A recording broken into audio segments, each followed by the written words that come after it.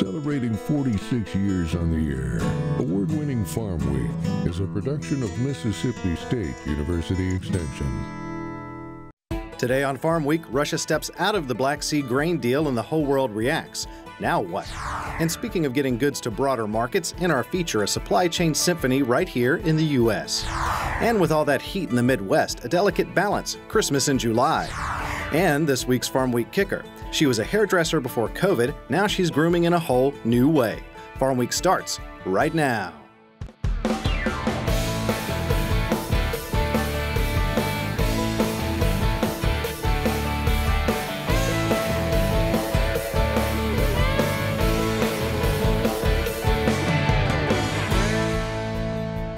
Hello everyone, I'm Jonah Holland. And I'm Zach Ashmore. Great to have you with us again here on Farm Week. Mike Russell is away on assignment. The war in Ukraine is nearly 18 months old. At the beginning, there was concern that the price of grain leaving Europe's breadbasket would push the price of food out of reach. A deal, a shaky one, lasted nearly the same length of time, and as you may know, all that has changed. Peter Tubbs has more. The Russian government ended its participation in the Black Sea Grain Initiative. The Kremlin threatened to fire on Black Sea shipping until its demands to get more of its agricultural products onto global markets are met. Russia had previously announced record wheat exports over the last year. The pact, which was initially agreed to in July of 2022, allowed for the export and transportation of grain from certain ports on the Black Sea, while Russia's invasion of Ukraine was being fought. The deal had been extended 3 times over the last year. The grain exports were primarily being sold to countries in the Middle East and Africa. The United Nations, which helped to negotiate and monitor the pact, estimates that 1,000 ships successfully exited the Black Sea to 45 countries. Over 36 million tons of food commodities were exported from 3 Ukrainian ports during the agreement period. Corn made up half of the exports, with wheat filling another quarter of the export shipments. The accord is credited with helping to reduce soaring prices of corn, wheat, barley, and sunflower products in developing nations. As the pact expired, Russia pounded cities in southern Ukraine, including the port city of Odessa, in 3 different rounds of missile and drone attacks. Dozens have been wounded. Drought on the radar. In parts of Minnesota, it has left farmers dealing with a unique problem. Intense heat is sparking barn fires and putting livestock at risk. John Lauritsen reports from Melrose, Minnesota about what farmers are doing about it. We got a lot of cows having calves right now, so new life all the time. That's always great. At 3D Dairy near Melrose, farm life is fast-paced. Dennis Middendorf's dairy cows rely on hay for milk production. But simply storing hay bales during a hot, dry summer has become a risky venture. The heat has nowhere to go. And if you got too much hay on top of each other, it can't get out. It gets hot, gets over 170 degrees.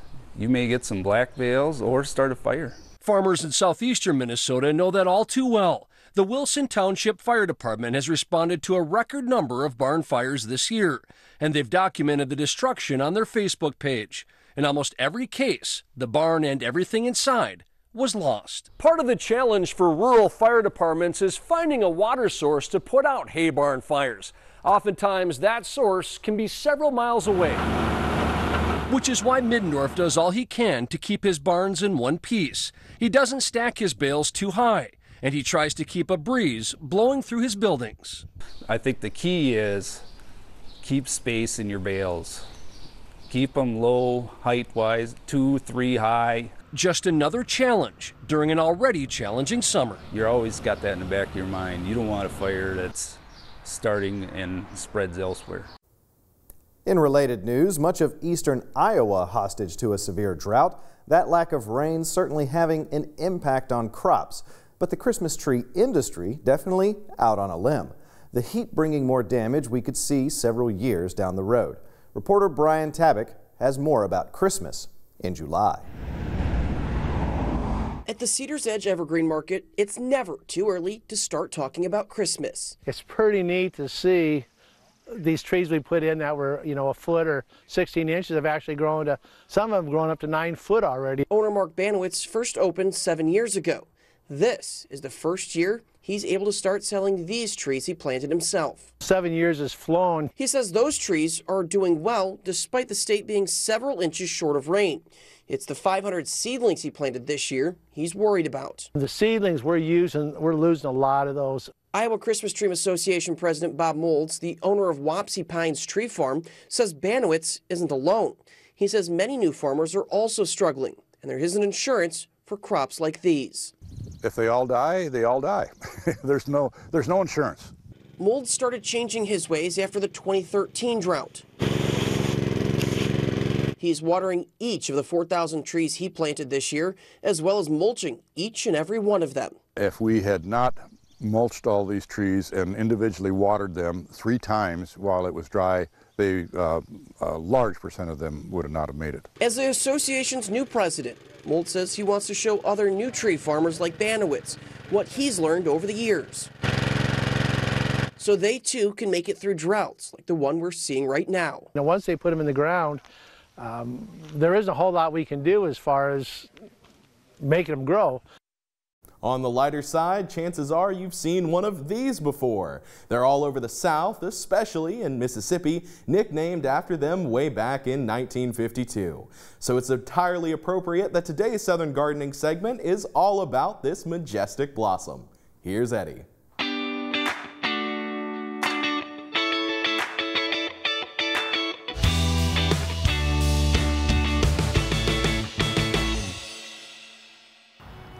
There's no wonder why Mississippi is called the Magnolia State. The southern magnolia is an iconic symbol in Mississippi and across the Southeast. Nothing describes the southern magnolia better than its given scientific name, Magnolia grandiflora. It is a beautiful classic magnolia with its large, thick, glossy leaves. The individual oblong leaves are 5 to 8 inches long and feel leathery. The bottoms of the leaves are covered with a rusty brown fuzz. Being true to its scientific name, Magnolia grandiflora, the flowers certainly are grand. In late spring through summer, the creamy white flowers are displayed, and you certainly can't miss the up to 8-inch diameter cup-shaped blooms. The petals are thick and feel waxy and have a lemony fragrance. The flowers are replaced with cone-like seed pods. When the pods ripen, the large red seeds are pushed out and add to the beauty of this tree. Capable at growing at a moderate rate of 80 feet or more with a 30 to 40 foot spread, the southern magnolia forms a dense, dark green pyramidal shape in the landscape. If you live in the South and your landscape doesn't include a southern magnolia, you're missing out on one of the oldest and most beautiful blooming evergreen trees in existence. I'm Eddie Smith, and I will see you next time on Southern Gardening. We'll take a short break, but stick around. Coming up on our Farm Week feature, an extended version of a story we brought you a few weeks ago. The supply chain challenges of recent years actually sparked some creative responses, resulting in new ways for goods to get from one place to another. Shipping from the coasts has always been popular, but the Great Lakes region has turned into a new favorite. We'll visit Cleveland and Duluth, where smart operators make for savvy shipping. First-rate freight coming up on Farm Week. Don't go away.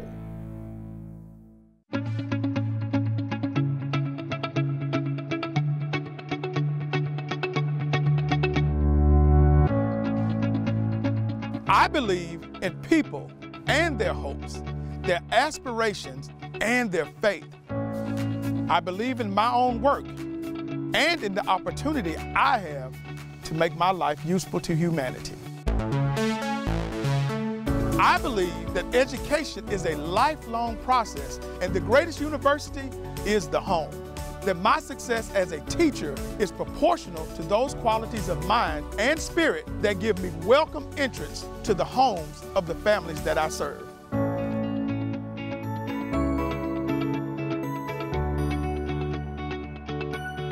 Because I believe these things, I am an extension professional.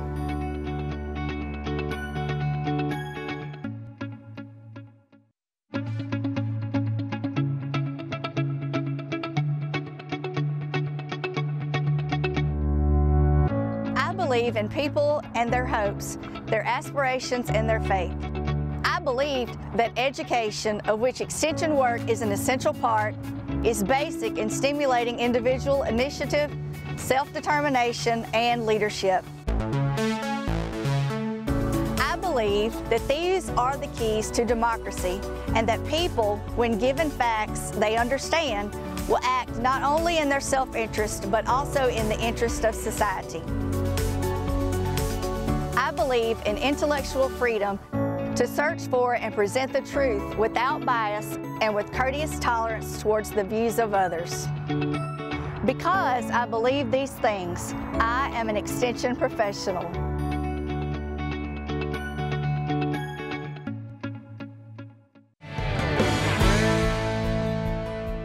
Time for the market report. Zach's got the updates for us. That's right, Jonah. Row crops going up while livestock going down. How much did Ukraine affect that? We'll see.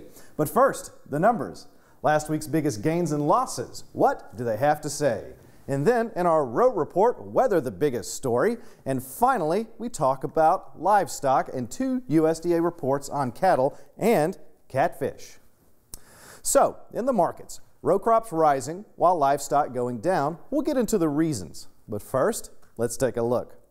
Last week's biggest gain, wheat up 36 cents, close to a 5.5% gain. Last week's biggest loss, lean hogs, down nearly 12 cents, a nearly 12.5% drop. In this week's row report, we talk about rising grain prices, especially wheat. You'd think the recent Ukraine trade deal ending would be the reason, and it is a factor. But for the U.S., it has more to do with weather, at least according to Elaine Cubb. You just pointed out all the ways that these markets have jumped up a little bit this week, but I think we could argue that it is only the weather, or the weather alone could have done it. And I say that based on the lack of evidence in the cash wheat market that it has reacted in any way to this news from an export perspective.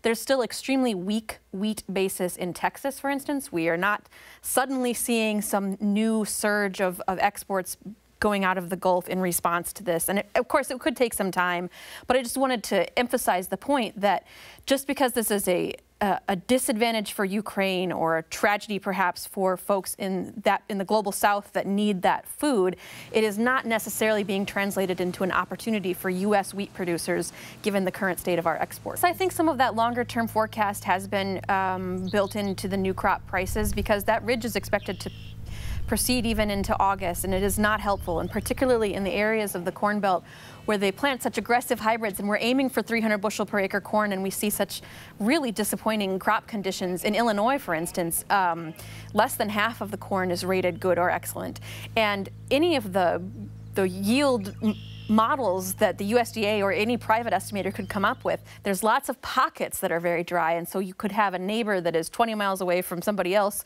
have completely different conditions. It's a really difficult thing for anybody to try to model the yields at this point in the growing season. So the soybeans, you have both a fairly bullish yield scenario because they're facing the same stresses from the hot weather while they're blooming, but you also have the continued loss of acres that came in the last USDA report. And I hesitate to get real bullish because I don't want to discourage farmers from selling at these very profitable prices for soybeans.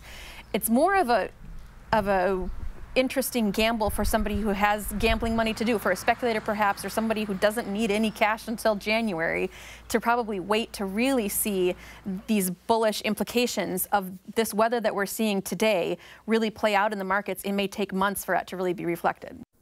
In livestock, last week the USDA released its cattle on feed report and a catfish production report that we'll look at first before cattle on feed.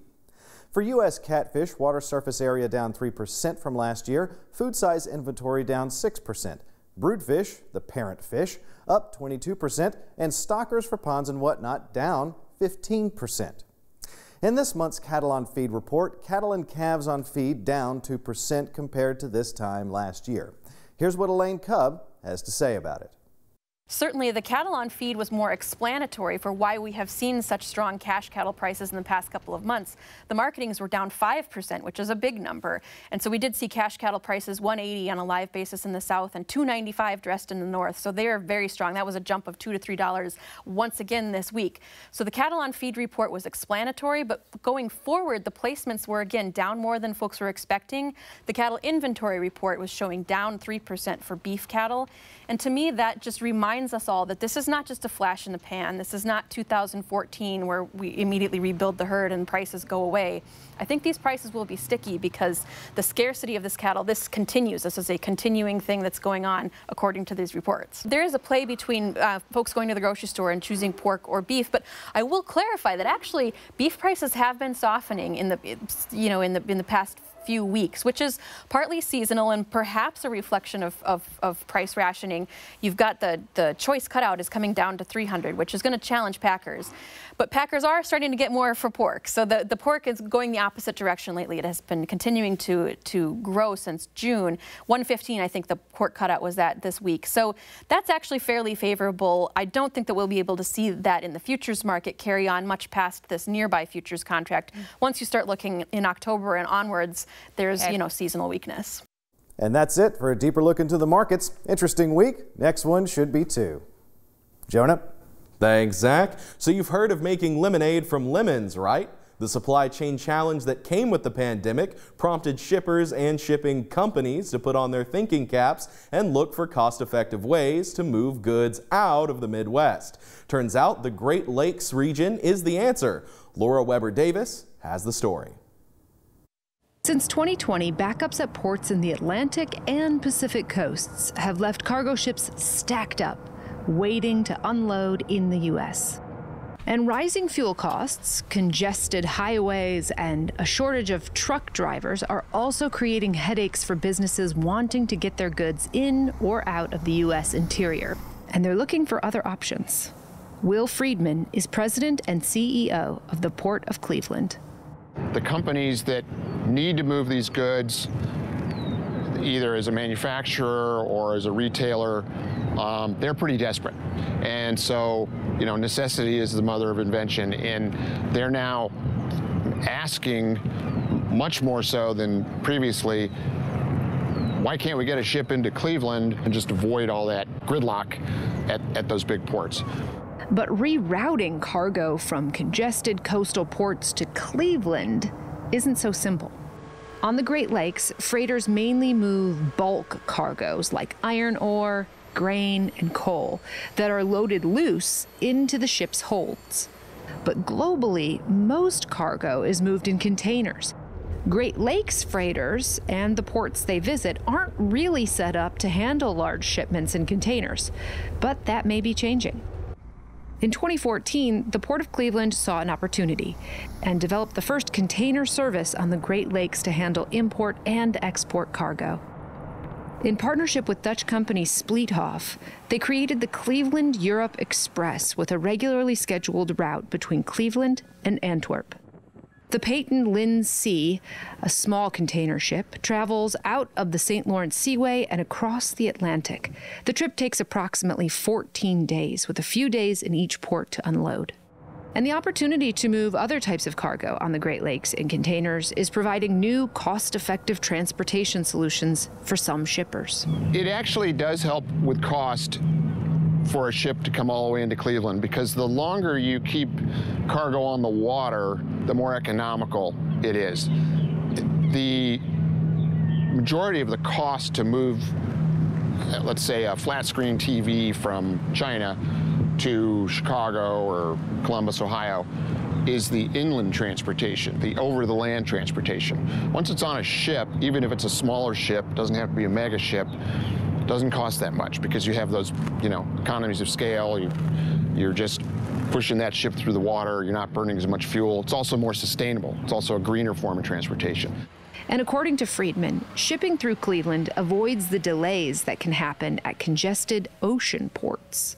Unlike the big ports where your container may be on a ship and it sits at anchor, waiting to get to a berth for 30 days or 15 days. Our service is more reliable. In Cleveland, the cargo in containers has been mostly industrial, non-consumer goods, and exports from northern Ohio and bordering states. But on more than one occasion, they have been the answer for a business outside their region. We just had some rubber, synthetic rubber, moving up from Houston, getting trucked all the way up here to get loaded onto the Peyton and go to Europe. Those are the kinds of, somewhat counterintuitive moves we're seeing here with all these supply chain problems. They could not get a ship or find space on a ship out of Port of Houston, so they moved that rubber all the way up here. And Cleveland isn't the only Great Lakes port that's looking to expand its container shipping. The Port of Duluth Superior is the largest port on the Great Lakes by tonnage, including the twin ports of Duluth, Minnesota, and Superior, Wisconsin. And it's making waves in container shipping. Deb DeLuca is the executive director of the Duluth Seaway Port Authority. From here, you can reach major markets such as the Twin Cities, Fargo, Des Moines, also Milwaukee, and even down to Chicago. So from a logistics standpoint, that's very attractive. Last fall, the Port of Duluth was granted approval by U.S. Customs and Border Protection to handle shipping containers by water. And just recently, it exported its first shipment, 200 containers of kidney beans from a company in the region. They were having difficulties arriving at a supply chain solution. With all the snarls and backups in supply chains over the past couple of years, they were not able to get their goods to market. So they, working with a freight forwarder, a trucking company, they were looking for an alternative solution, and that ended up being sending those containers by ship through our terminal.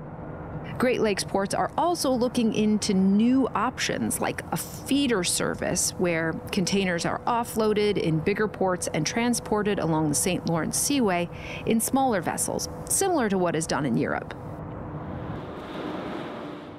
Along with all the opportunities, there are many challenges to container shipping on the Great Lakes, including the locks of the St. Lawrence Seaway, which restrict the size of the ship.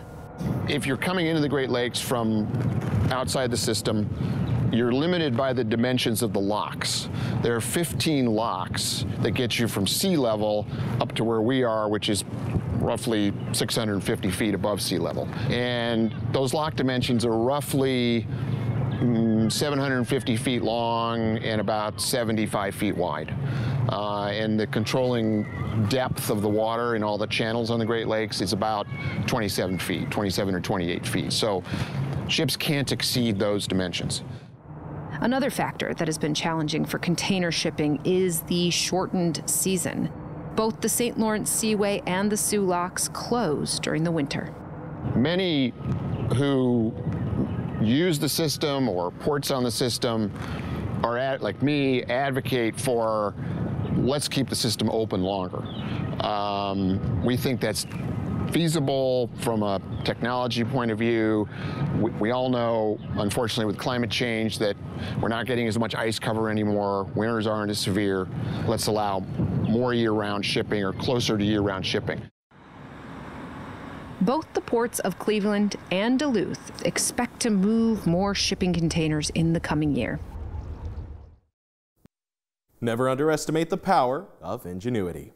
Well, next time on Farm Week, more mental health on the farm. We continue our farm stress theme, this time solving struggles in farm operation. We meet a couple that asked for financial advice, but it turned out there was something else lurking in the background. They got help from a group that gets hundreds of similar calls a year, and when they did, everything turned around. In the end, they expanded their operation. Relieving the pressure points next time on Farm Week. Before we go, what's that old joke about what taxidermists do for fun? You know, stuff. A hairdresser in the Phoenix area is experiencing sheer delight with her newfound taxidermy career. You might say it's become her pet project. Reporter Colleen Sikora has more. Caring for hair isn't new for Rachel Lewis.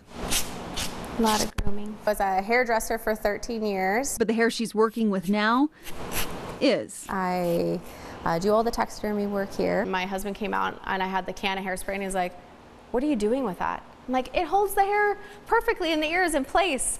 And so he's like, oh, I knew your hairdressing would come in use, and it really kind of has. Opening Copper State Taxidermy in Chandler about 3 years ago. I'm an animal lover and always have been, and I just thought there's no way I would, you know, do something like that. I guess I just fell in love with that it's actually an art. Creating something new from something dead. I'm not a hunter, and I have never taken an animal myself, but I just love kind of giving them essentially like a second life and being able to enjoy them in another way. Creativity. With being a hairdresser, you know, you look at hair patterns and things like that, and that's what a lot of the taxidermy is like being able to put the skin back where it should go. And now bringing back nostalgia and novelty. I ended up creating a taxidermy piggy bank. Inspired by a digital art creator, the idea cured for a few years. It just kind of came into my mind when I got the specimens in, and I had it, you know, kind of locked away for a while. I took a casting from the pig. So this is my original, like, kind of prototype that I started with. Creating this. It's an interactive piece too. It's not,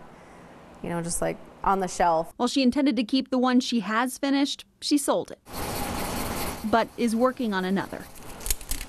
The specimens come from pigs that are stillborn or die shortly after birth from local farms. I just hope that they understand that I'm not causing harm to these animals, and that they really are loved. An art. And the people that fall in love with these pieces, like, you know, they really do cherish them. With a new life. I kind of took them on as like, what can I do with this to kind of salvage or give it a life that it didn't kind of get to have. Now that's a side hustle. Absolutely. Remember, if you missed a story, look for past episodes of Farm Week on our website at farmweek.tv. And don't forget to follow us on Facebook and YouTube. We'll see you next week.